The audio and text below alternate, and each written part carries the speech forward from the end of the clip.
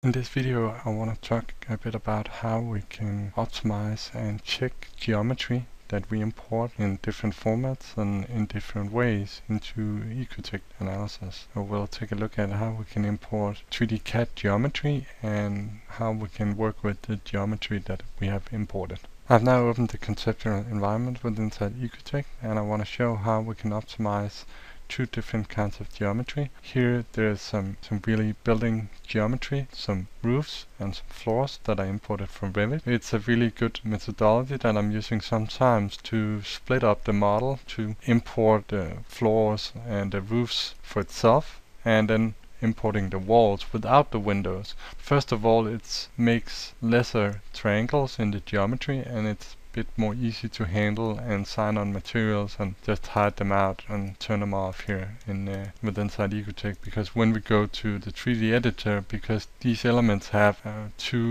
they really have a surface on the sides and in the bottom and stuff like that, because that's how geometry are within Revit, where this model comes from. So the first thing I want to do is that simply mark this model out and go to modify and say merge confident triangles. That's something that you can do when you import the model. And now you see that I have a much more logical and valid model that I can use within Ecotect. So just a bit easier to take it a bit step by step instead of just importing the whole model at one time. So pretty simple.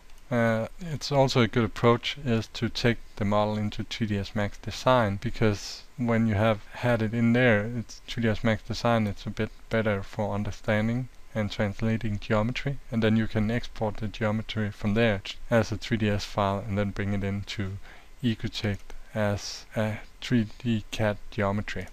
So let's just turn this off and let's take a look at where things get a bit more complicated. So I just from Revit exported a building information modeling as GPXML, and now I want to take in here. Sorry, it's something, a lot of this is in Danish, but normally it kind of figures out from the orientation what kind of elements these are. And if you can see here that this is a basic wall, this is a wall, okay, that's good. But this here, that's not a panel, that's my glazing. So I want to go to material and set that as window, go to my window and set that as window again, and of course I can do multiple to go down here and say okay, all of these are windows. To do this export and import a GPXML file takes a bit of prep work within Revit, because some elements are not too happy about that import curtain walls, for example. So now that I've set up the model, I'm ready to import it into Ecotect Analysis, and now I really have imported this cool model.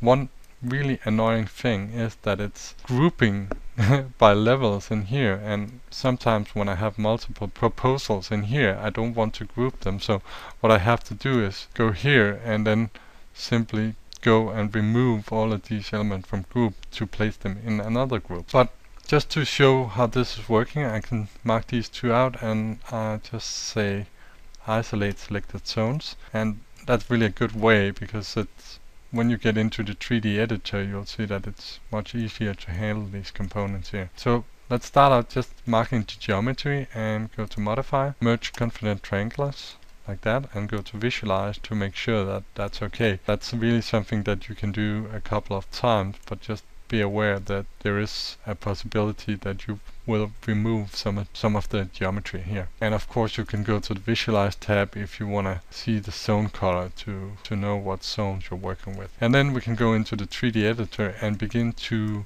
optimize the geometry. First of all, windows are linked to the wall, so we have to make sure that these windows are linked to the wall. We can do that by go to link, and now we're pretty sure. If I just mark the whole thing out here and I say link, really that's not what I'm looking for. So you have to mark out the wall and link the elements to here if it's not done by the program. And one great way to just check this out is to use here fix links, and just instead of having these two up here turned on, you just mark out these two here, and then you can just fix the link that way. So now you can start working with your geometry. It really doesn't matter that these two surfaces here are divided in two, but you'll see that a lot of times it really turns the surface the wrong way. So Control R, then you're flipping the surface, and space, then you can shift from the nearest element.